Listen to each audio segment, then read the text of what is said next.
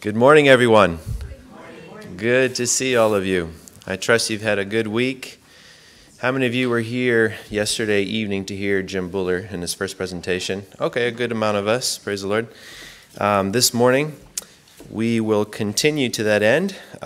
Jim Buller will be continuing with his preparation for the End Time program.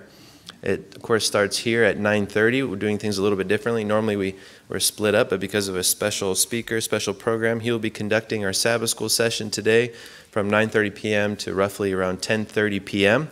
And then we'll take a 10-minute pause so everybody could go out, drink some water, move around, go to the bathrooms, and then at 10:40, we'll start our main worship service. And Jim Buller will also be speaking for that as well. And then we have potluck, and everyone's invited for that, of course. So if you're a guest here, please stay after our main service and join us for potluck, for a free meal. And then afterwards, from 2 to 4, we'll be having, here on the church ground, actually, just in the back here, because we have a few acres here at the church, we'll be just doing, Jim Buller will be conducting a walk, a plant demonstration, and then a talk afterwards on the lawn. So out in the foyer, when we break, make sure you, or if you have a bulletin, make sure you look up the insert inside, and it'll kind of give you the schedule for the rest of the day. We have a lot of stuff going on. We're going to be busy, but praise the Lord. So with that, I'd like to invite Mr. Buller forward, and he will start our Sabbath school segment this morning. Thank you.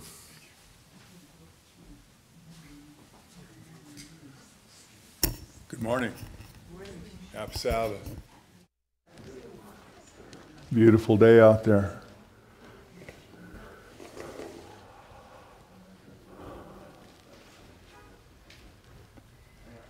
Okay, let's turn to John. Oh, wait. I'm getting ahead of myself. There is a study guide for the study this morning. How many of you have it? Anybody have it yet? Nobody has it yet.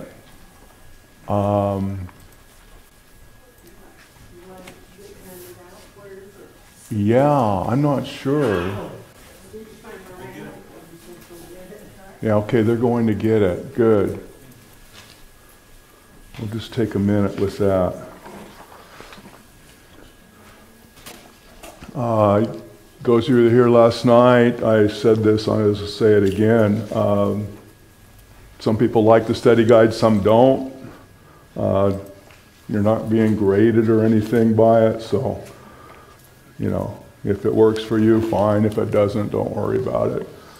Main reason I have the study guide is I'm hoping you will share this information, and study guide gives you an outline of the study so that you can do that more easily.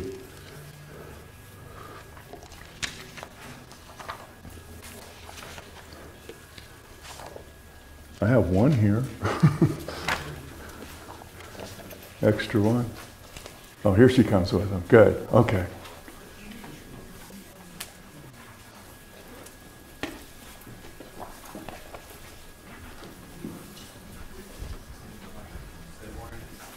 There's extra one.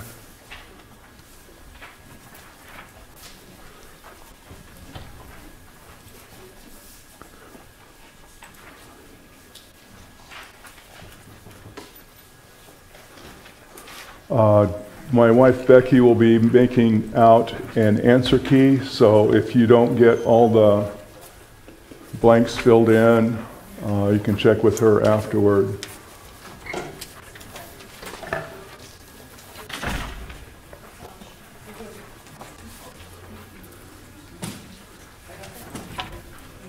Real good, okay.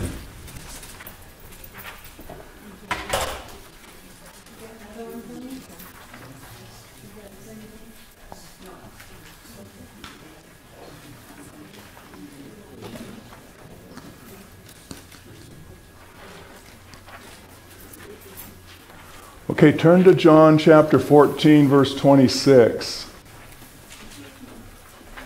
John chapter 14, verse 26.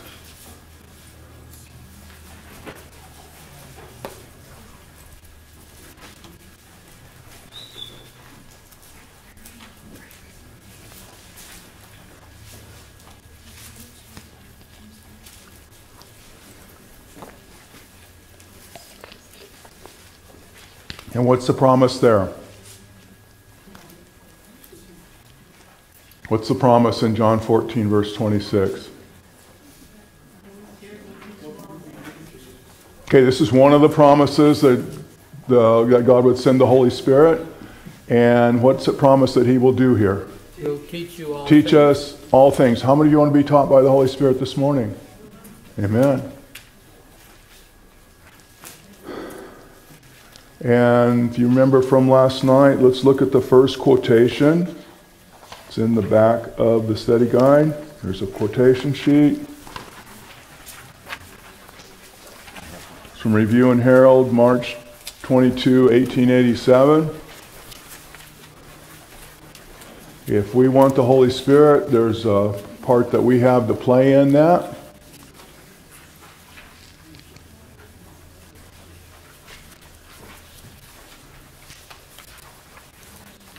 It says, there is nothing that Satan fears so much as that the people of God shall do what? Clear the way. And how do we clear the way? By removing every hindrance, so the Lord can pour out His Spirit upon a languishing church and an impenitent congregation. And then a little farther down the paragraph it says, when the way is prepared for the Spirit of God, the blessing will come. And so if we want the Holy Spirit to come and teach us, what do we need to do? Prepare the way. Clear the way, by removing every hindrance. So hopefully you've already checked in with God this morning and the way is clear. But just in case you haven't, I would invite you to do so as we pray and claim this promise. Father, thank you so much that you haven't left us to our own wisdom and our own understanding. Promise to send your Holy Spirit to teach us. And Lord, we claim that promise this morning. And along with claiming that promise, we recognize we have a part to do also to clear the way. Make sure there's nothing standing between you and us. And so if there's anything that's standing between you and us, may we be willing to set it aside right now. So that we can be taught by your Holy Spirit. We can recognize your voice and be blessed by it. I pray in Jesus' name, amen.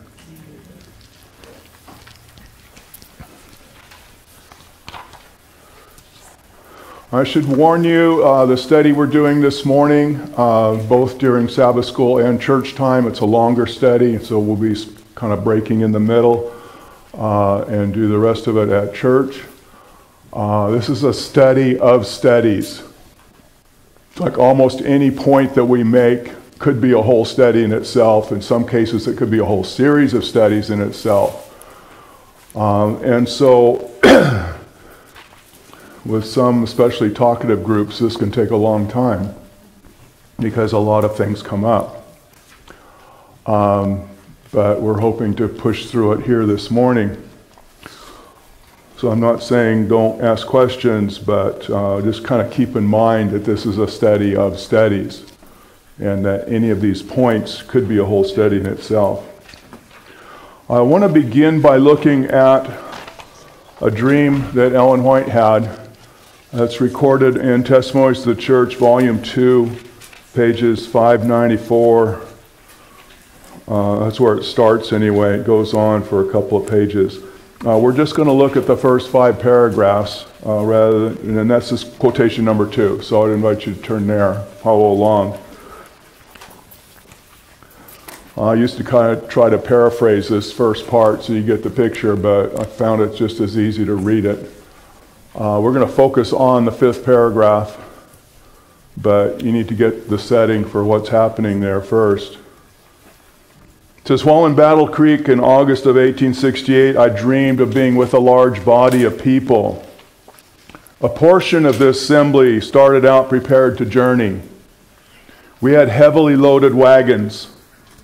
As we journeyed, the road seemed to ascend. On one side of this road was a deep precipice. On the other, a high, smooth white wall with a hard finish like the hard finish upon plastered rooms. As we journeyed on, the road grew narrower and steeper. Okay, that's key. This road grows narrower and steeper as they go on. In some places it seemed so very narrow that we concluded we could no longer travel with the loaded wagons. We then loosed them from the horses, took a portion of the luggage from the wagons, and placed it on the horses and journeyed on horseback. As we progressed, the path still continued to grow narrow. We were obliged to press close to the wall to save ourselves from falling off the narrow road down the steep precipice. As we did this, the luggage on the horses pressed against the wall and caused us to sway towards the precipice. We feared that we should fall and be dashed in pieces on the rocks. We then cut the luggage from the horses, and it fell over the precipice. We continued on horseback, greatly fearing as we came to the narrower places in the road that we should lose our balance and fall. At such times a hand seemed to take the bridle and guide us over the perilous way. As the path grew more narrow, we decided we could no longer go with safety on horseback, and we left the horses and went on foot in single file, one following in the footsteps of another. At this point, small cords were let down from the top of the pure white wall. These were eagerly grasped to aid us in keeping our balance upon the path. As we traveled, the cord moved along with us. The path finally became so narrow we concluded we could travel more safely without our shoes, so we slipped them from our feet and went on some distance without them. Soon it was decided we could travel more safely without our stockings, and these were removed and we journeyed on with bare feet. Okay, so you get the picture there? They're heading up this path that keeps growing narrower and steeper, and they're having to leave more and more stuff behind in order to keep going up the path. Okay, notice the fifth paragraph. We then thought of those who had not accustomed themselves to privations and hardships. Where were such now? They were not in the company. At every change, some were left behind. And those only remained who had accustomed themselves to endure hardships. The privations of the way only made these more eager to press on to the end. You get the picture? That key phrase there is, at every change, some were left behind. So when they had to leave the wagons behind, there were some that stayed back. When they had to cut the luggage off of the horses, some stayed back. When they had to leave the horses behind, some stayed back. When they had to take off their shoes, there were those that stayed back. And when they took off their stockings, even that far along, there were still some that stayed back.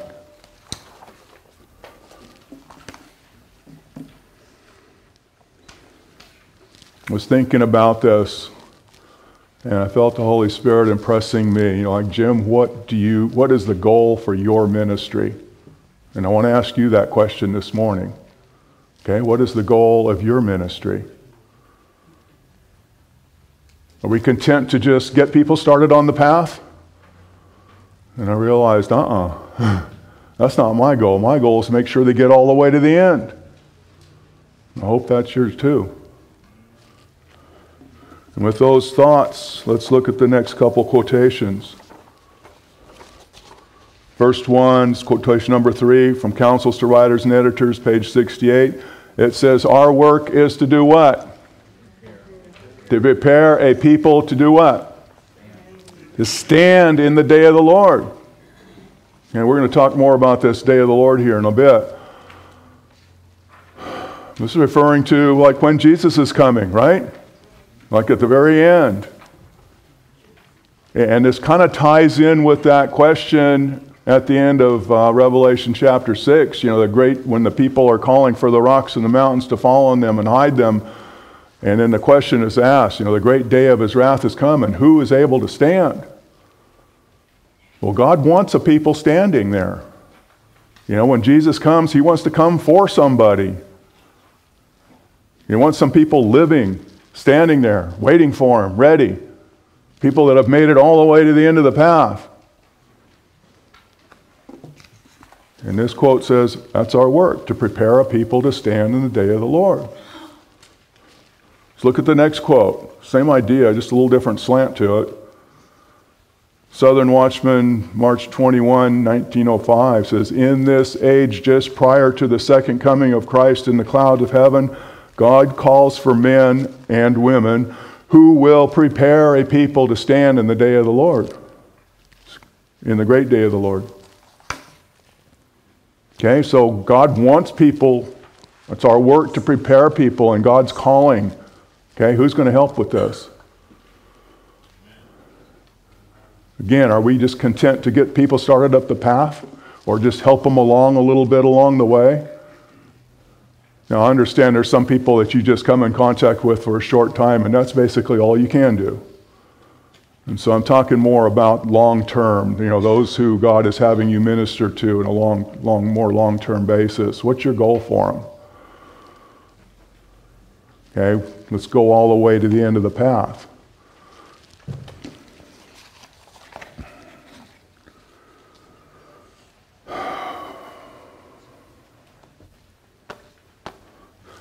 The trouble is, we tend to be like the Jews in Christ's time. I know there's quotations that kind of allude to that being the case. But what was their problem? One of their big problems is they were interpreting the prophecies. They were skipping to the good part. I'm going to call it that, skipping to the good part. Okay, they were applying the prophecies of the second coming when Christ comes as a conquering king. They were applying those prophecies to his first coming. And they were looking for a Messiah that would come and kick out the Romans and set up his earthly kingdom. Okay, they skipped to the good part, and they missed out on all this other prophecies that dealt with Christ's first coming and how the Messiah was going to come and suffer and die. Now, we tend to do that same thing in our own way. Okay, we want to skip to the good part. We talk about the second coming a lot. I mean, we're Seventh-day Adventists, right? That word Adventist means those who believe in the second coming of Christ. But we don't want to talk about all that's going to happen between now and then. Talked a little bit about that last night.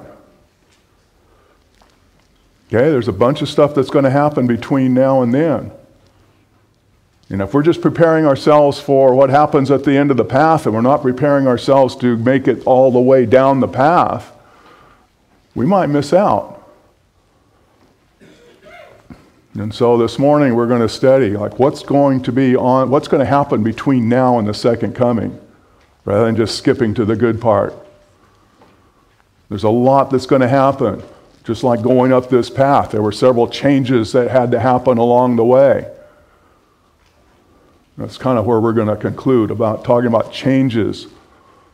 And there's people that don't like change in their life, but there's life-changing, several life-changing changes that are going to happen between now and the second coming. And are we going to get blown away by those, or are we going to be prepared for them? Again, I want you all to make it all the way to the end of the path, even though I'm here just for a weekend.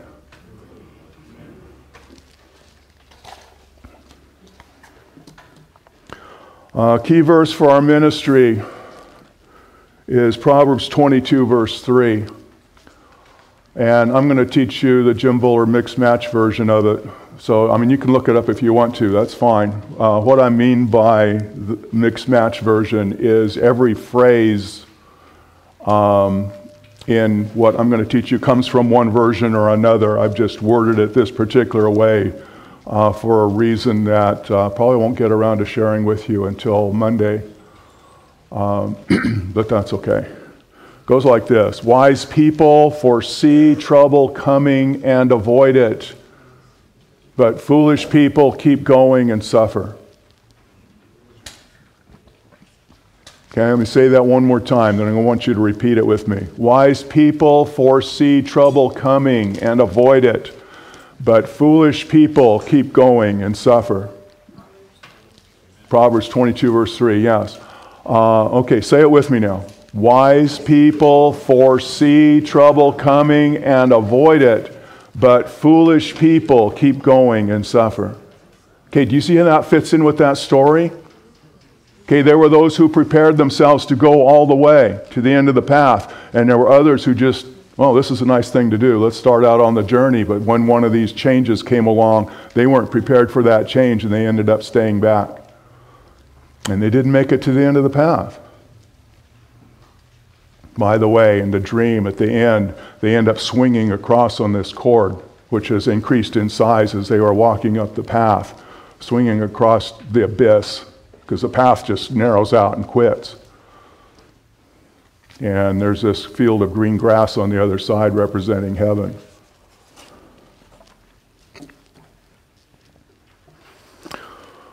So God wants us to know what's on the path ahead. The trouble is in our human ability. You know, wise people foresee trouble. We're very limited in what we can foresee. Okay, let's say a group of us are at the park. We're sitting around on the grass and we're watching somebody else playing with the ball. And somebody kicks the ball and it's coming. And because of where we're seated, we can tell that ball's going to land right here in our group and maybe hit somebody. Okay, you know, we can foresee that kind of stuff. We see something in motion, we can kind of guess at the trajectory and come pretty close a lot of times. It's what's going to happen. But long term, we can't foresee the future. But who can? God can, In fact, in Isaiah 46, 9 and 10, also in chapter 45, there's some more, several verses there in that whole area, where God is basically throwing out a challenge and saying, hey, if anybody else can foretell the future, let them step up, because I'm really the only one that can do this. And fortunately, God is a loving God, doesn't just keep this knowledge to himself. The old Adventist memory verse from way back, Amos 3, verse 7, says, surely the Lord God will do nothing except he does what? Reveals his secrets to his servants, the prophets. So if we're going to be wise and see what's coming, what do we need to do? We need to study the prophecies. Unfortunately, Adventists have kind of let that ball drop. I remember talking to people when I was much younger. It's like, oh no, we don't talk about the prophecies. They're too scary. Or other such comments. You know, Adventism has been a prophetic movement all along. It was born out of prophecy. It's been carried along by prophecy. It's going to end in the fulfillment of prophecy. You know, let's not neglect to study of the prophecies. No, not going to. The picture they paint isn't something that's, we're looking forward to, but that's no reason to neglect them. Talked about that last night.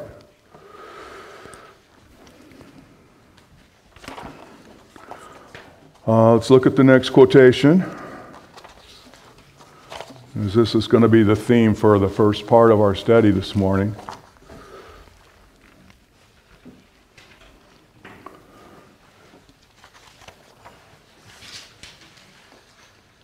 Quotation number 5 from This Day with God, page 152. Where's she aiming us to?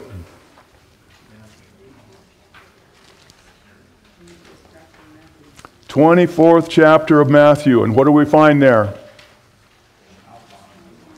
An outline of what is to come upon the world. So let's turn to Matthew chapter 24, and we're going to go through the prophetic sequence part of this chapter and find this outline. Take a look at it, see what we can learn.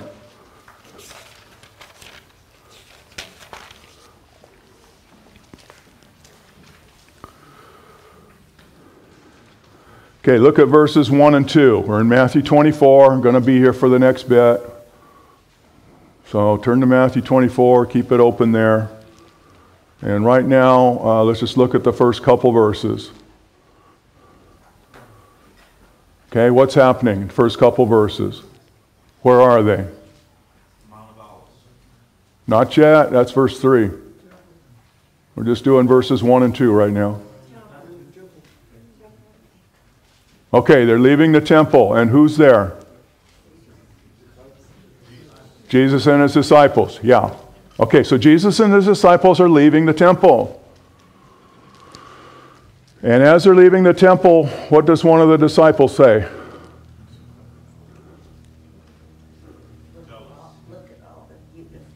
Yeah, look at the beautiful buildings.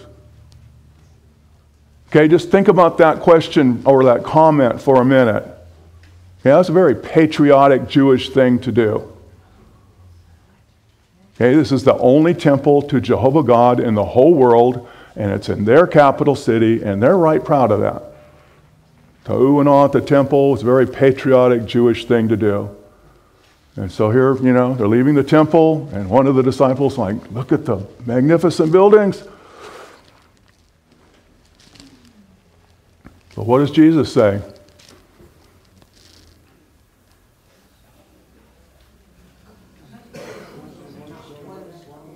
It's all coming down. Okay, it's probably not what they expected him to say. It doesn't go with the flow of the patriotic Jewish comment to ooh and ah at the temple. It's all coming down. It's like, so what? You see it. It's all going to be destroyed. Okay, verse 3. Where are they? On the Mount of Olives. Okay, have any of you been over there? I've never been over there, but I've looked at maps and stuff. And Jerusalem's on a mountain, maybe not Western U.S. type mountain, but still they call it the mountain, Mount Zion, Temple Mount, all of that. Okay, Jerusalem's on this mountain. And then there's the Kidron Valley and then the Mount of Olives. And they're about a little over half a kilometer, about a kilometer apart. Not that far. Mount of Olives figures into several of the stories in the Gospels here, because that's where Jesus and his disciples camped out when they were in the Jerusalem area. From the top of the Mount of Olives, it's a little bit taller than Jerusalem. You can look down and see the whole city. And the temple compound would have been a big part of that view. And so picture Jesus and the disciples, they're hanging out in their camp on the top of Mount of Olives, able to look down over the top of Jerusalem. Now the disciples are probably thinking about what Jesus said this whole trip. But they get over to camp, they're hanging out, and they're like, now's our chance to ask him. And so they ask him a couple questions about what he said. What are those questions? Okay, when will these things happen? Referring to the destruction of Jerusalem and the temple. And, okay, don't look down at your Bibles right now. Is that sign or signs? Is it singular or plural? Okay, look at your Bibles. What is it, singular or plural? Singular. Okay, as Adventists, we talk about the signs, plural, of the times so much we tend to make this plural. But it's not, it's singular.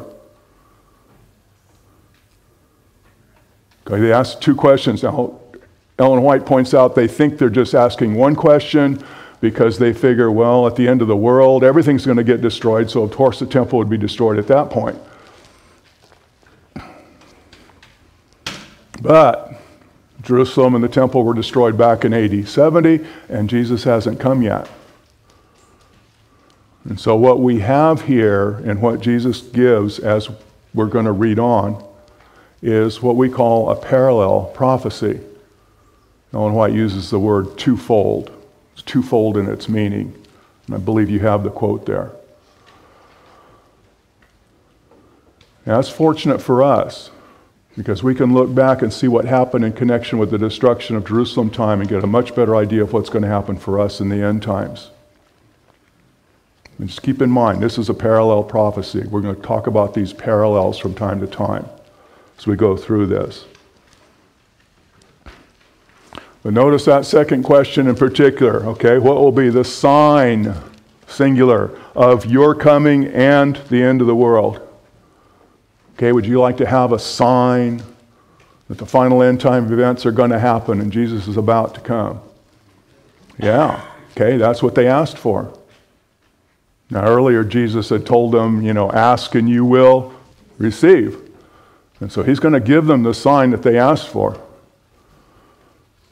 And we're going to find it as we go through this study this morning. Before we start looking more specifically, though, let's take just a minute and think about, in order for something to be a sign, what does it have to be? And right now I'm talking about any kind of sign, not necessarily a prophetic sign. In order for something to be a sign, any kind of sign again, what does it have to be? It has to be visible. It's got to be something that you can see. If you can't see it, so what? It might happen and be done and gone before you realize anything. That's not really a sign for you. Okay, so number one, it has to be visible. Number two, what else does it have to be? Once you see it, what else has to happen? You have to recognize it. I'm going to use the word understand it. It has to be understandable. Okay, so in order for a sign to be a sign, again, I'm talking about any kind of sign right now. It has to be visible and it has to be understandable. And frequently, signs are put up to get us to take some kind of action.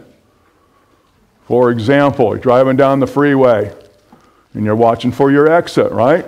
And so then you see the sign that's letting you know it's time to turn off. Okay, visible, understandable, action. Billboards. Buy this. Okay, they want you to see it, understand it, and desire it. They want you to go buy it, and so on.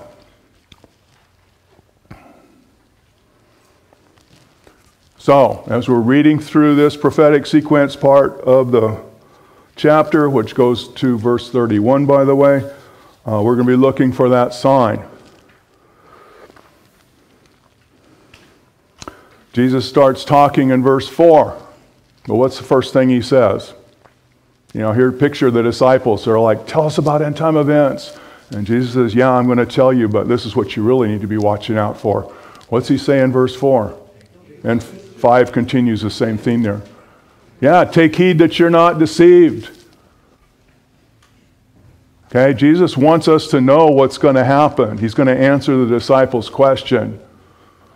It's important that we know what's going to happen so we can know what's on the path ahead of us, so we can prepare ourselves for these changes that need to be made. But Jesus' real concern is take heed that you're not deceived. And James tells us it's possible for us to deceive ourselves, so we even need to watch out for that.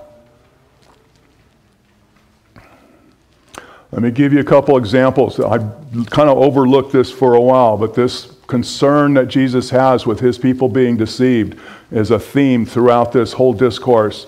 We call it the Olivet Discourse sometimes, which is both Matthew 24 and 25. Flip over to verse 37. Who's verse 37 talking about? Noah. Were the people in Noah's day deceived? Yeah. What was their deception?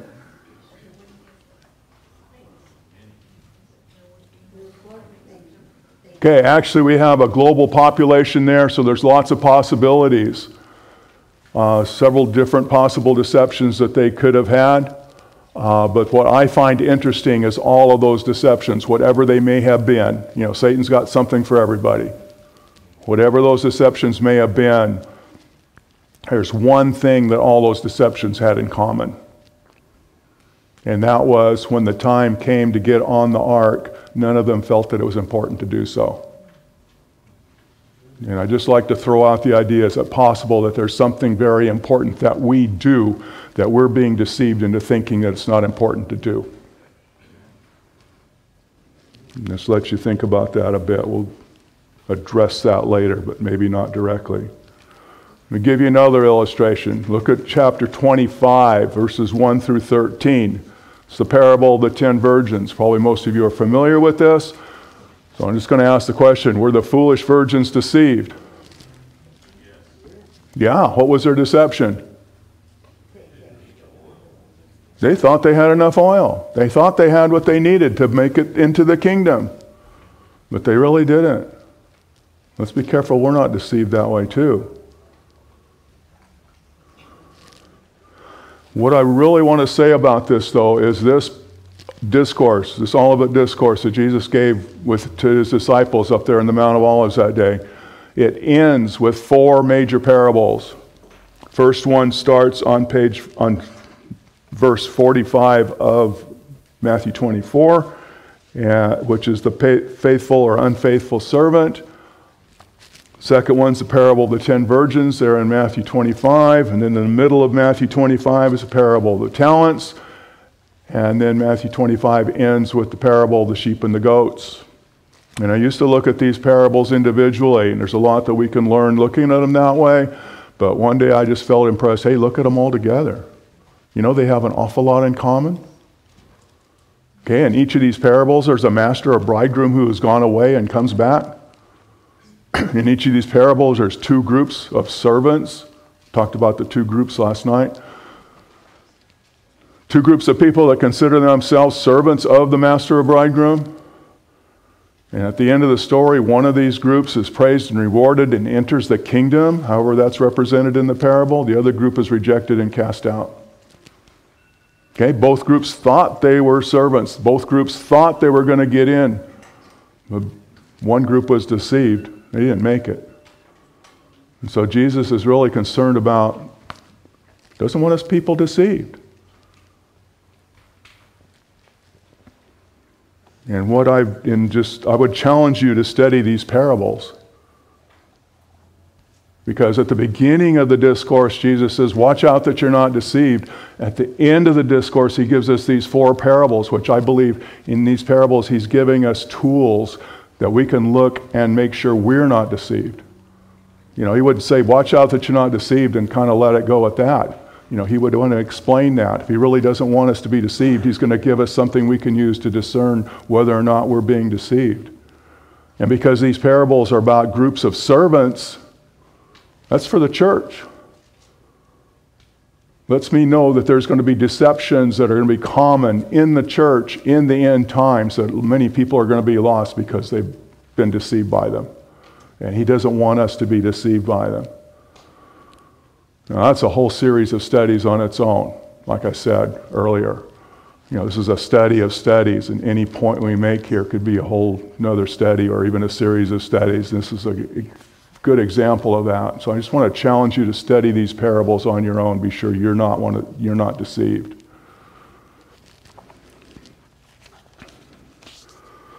One more illustration of how this is his people being deceived is a theme throughout this discourse. We just read verse 4, and verse 5 goes right along with it. This is the first of 3 warnings about false Christs, false prophets, and deception that we're going to find as we read through this prophecy this morning. The other 2, we'll just point them out when we get there. But please study these also to be sure you're not deceived. That's particularly the 3rd one.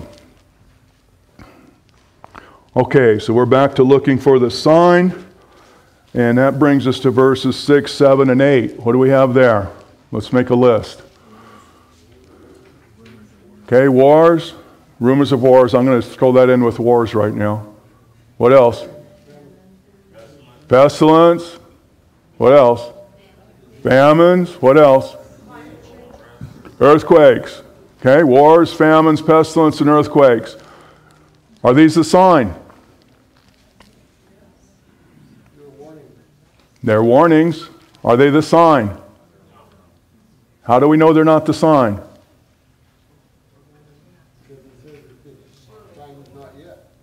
Exactly, yeah. The last part of verse 6 says these things must come to pass, but the end is not yet. And then verse 8 says these are the beginning of what? Sorrows. We're going to, before we're done today, we're going to study these 3 verses here because, again, just about any point we make here could be a study in itself, and this one definitely needs to be addressed. So we're going to take, our closing study for today, this afternoon at 4 o'clock, I believe, is we're going to address these. So I'm going to just move on for right now. with the promise that we'll come back and talk about them more, because we definitely need to do that.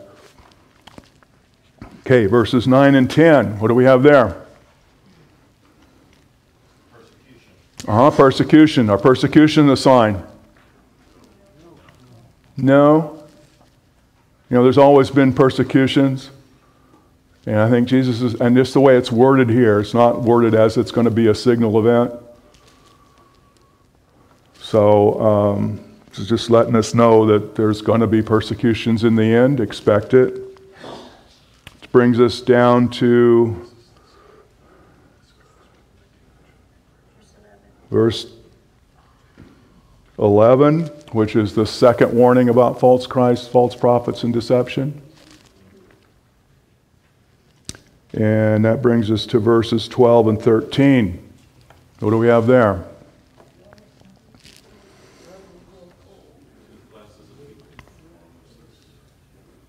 Because lawlessness will abound, the love of many will grow cold, but he who endures to the end shall be saved. Okay, I used to read these verses and think, well, as we get closer to the end, people are going to become less and less loving. And I do believe that's going to be happening. However, let's think about 1 John 4, 7 and 8, right? Beloved, let us love one another, for love is of God. And everyone who loves is born of God and knows God. So this is talking about people whose love grows cold. Who is this talking to? Those who've had a relationship with God, the church. So this is a warning to us. Okay, don't let your love grow cold. Because there's going to be stuff happening to try to get you to let go. We need to be very deliberate and intentional about our relationship with God. You know, I just like to throw out the idea, is it possible that just being busy is one of the main evils of the end times?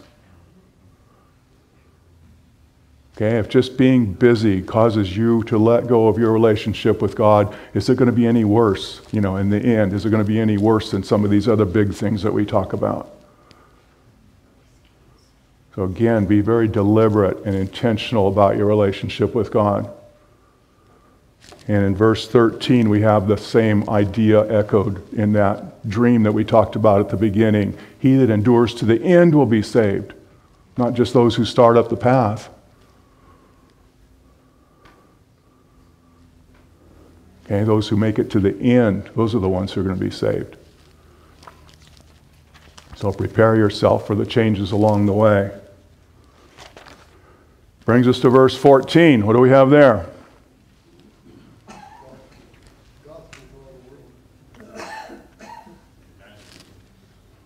The gospel to the whole world. Is this the sign?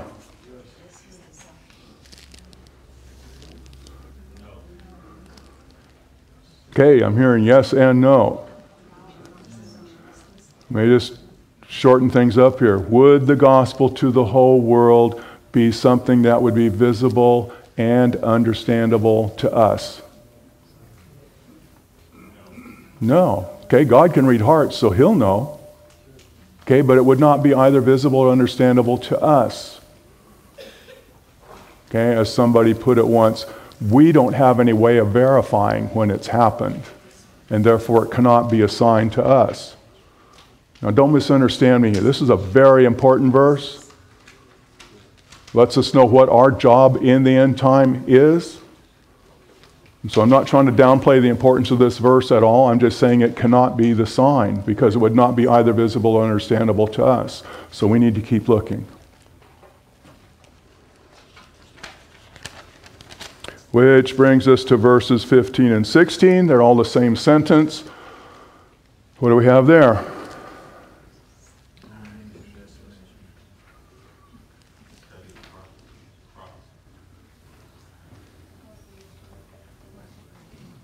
It says, therefore, when you see. So this is something that's visible.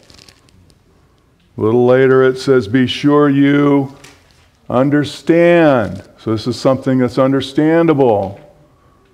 Now, it may seem like cryptic language, and for a long time I just skipped over it because I didn't understand what that was. But that phrase, "be sure you understand this," kept, ringing in my ears and in my heart. And I figured, oh, well, I've got to study this out because I need to understand it. Jesus says we need to understand this. And by the way, they put that, let the reader understand. It's put in parentheses in most translations, but Ellen White says that Jesus said that. It's not something the Bible writer added later. Those of you who have red letter editions, sometimes those words are not in red. But Jesus said that. Be sure you understand this. And so I had to study it out. And actually this study grew out of that.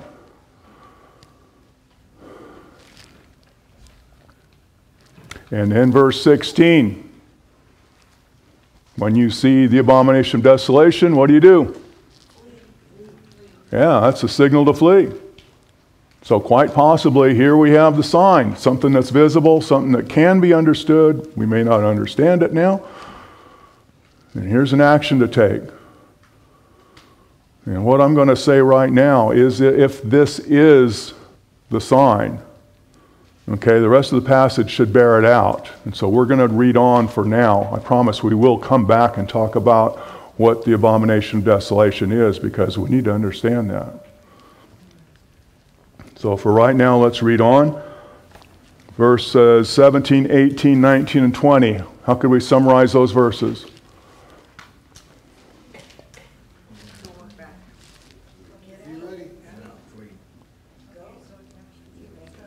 Okay, I'm hearing good stuff. I'm wanting to summarize all of those verses. They are all instructions for when we flee. Okay? I mean, most of us were trying to be a little more specific with that, but I'm just keeping it general. They're instructions for when we flee. And then verse 21 says, "For then." When is the then that verse 21 is talking about? Okay, I want you to see the flow of these verses here. Okay, starting with verse 15. It says, "When you see the abomination of desolation, flee to the mountains." Then here's some instructions about when we flee. "For then," here's just like the why to flee. For then what's going to happen? Great tribulation. Or to use the wording in Daniel 12 verse 1 that Jesus referred us to, among other places in Daniel, call it the great time of trouble. So if nothing else, the abomination of desolation marks the beginning of the great time of trouble.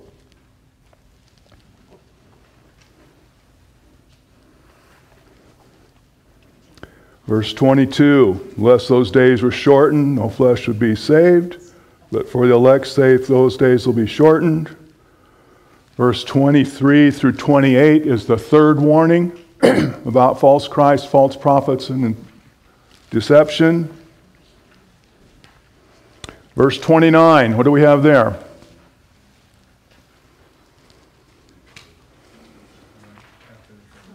Let's make a list here again. We're going to come back to this later.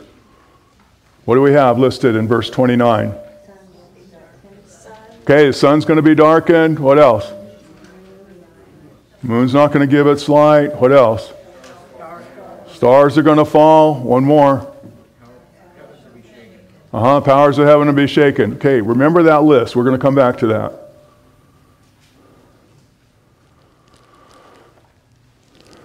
I'm going to call all of that just a cosmic event for right now. Okay, there's some cosmic happenings. And then verse 30 and 31. What are verse 30 and 31 talking about?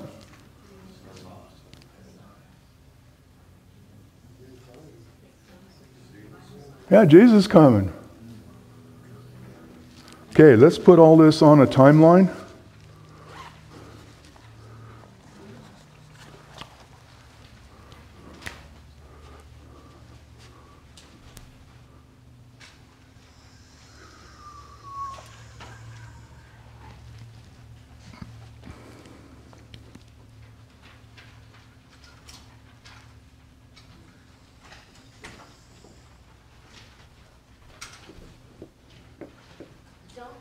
your timelines on your packet yet. This is gonna keep adding stuff to it. Just wait. Yeah, in your packet of study guide and quote sheet there's a timeline. Please don't fill that out yet. Wait till we get done, because what we've found, if people start filling them out now, then they get stuff in the wrong places. Okay, so here we have the time of trouble. What event marks the beginning of the time of trouble?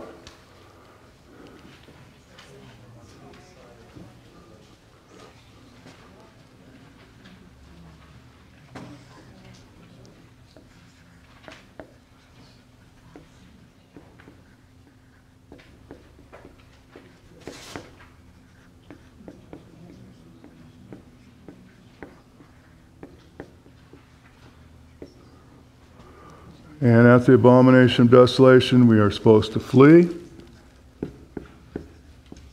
And we'll come back and talk about that some more.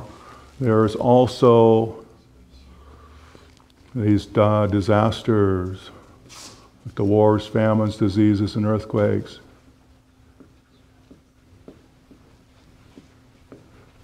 Happening. And then what event marks the end of the time of trouble? This cosmic event.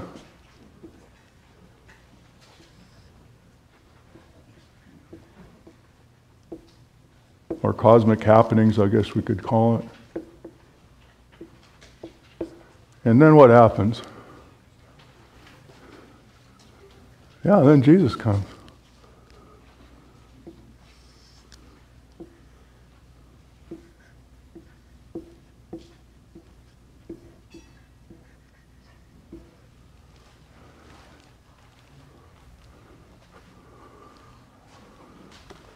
Now, just, I don't know, feel I need to say this.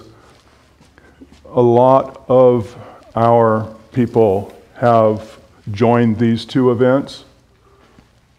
They're really two different events. And it wasn't until I realized that they were actually two different events till a lot of these pieces started falling into place. So just wherever that's worth. Have to ask the question, because I'm in an Adventist church here, where are we on this timeline? Are we here? Or are we here? You understand why I'm asking that question?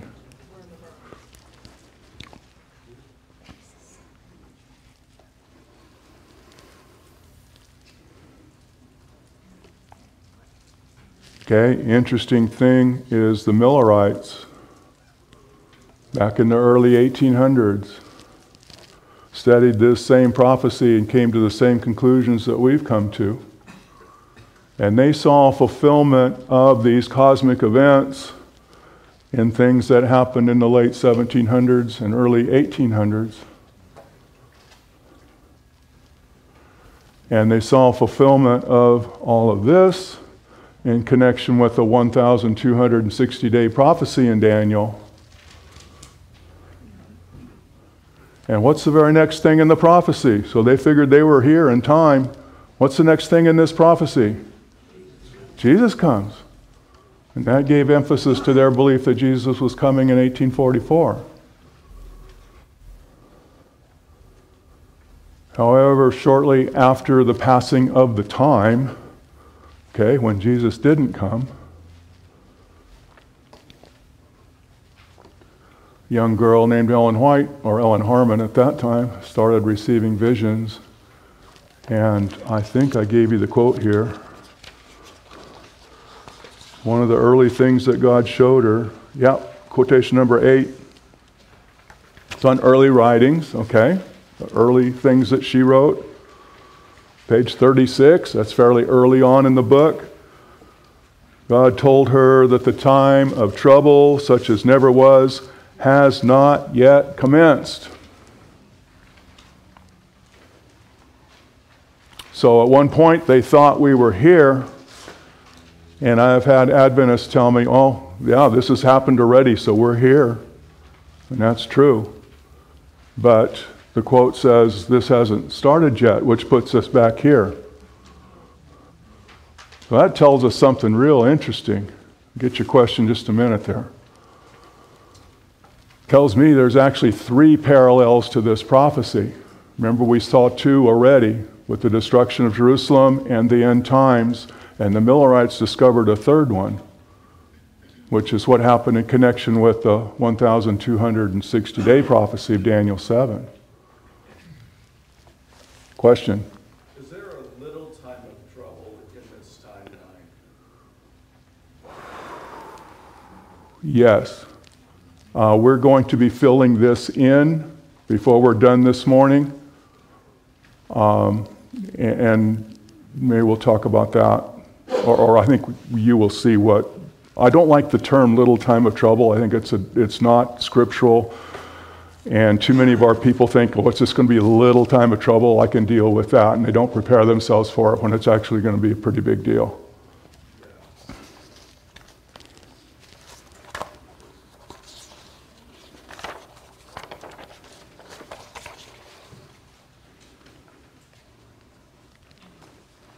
Okay, so there's actually 3 parallels to this, and we are not here, so I'll erase this.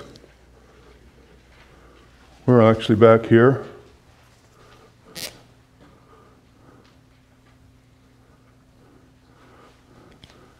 And if you can't see this chart, we're going to be working with this chart from now to the end of the study. You might want to sit up a little closer. I wish we had a larger board, but this is what we have to work with. So it's on the screen. Awesome. Does that work for those of you in the back? Yeah. Good. Good. Thank you very much to the camera people that set that up. This is a good time to take a break. I'm glad we got this far. So we will close for now, and we'll pick this up again during the church worship study time. And so I'll turn it back over to you, Tom.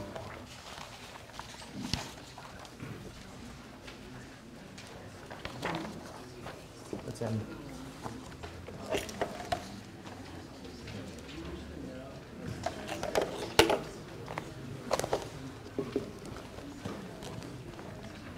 Let's end.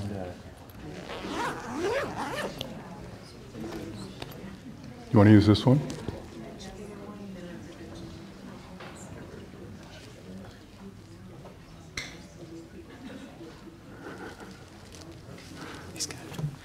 Let's end with a word of prayer. Let's bow our heads. Dear Heavenly Father, thank you so much for the Sabbath School session that we've had up until now. Help us keep in memory the key elements that we studied today. We thank you for your word, your guidance through the end times. In Jesus' name we all pray.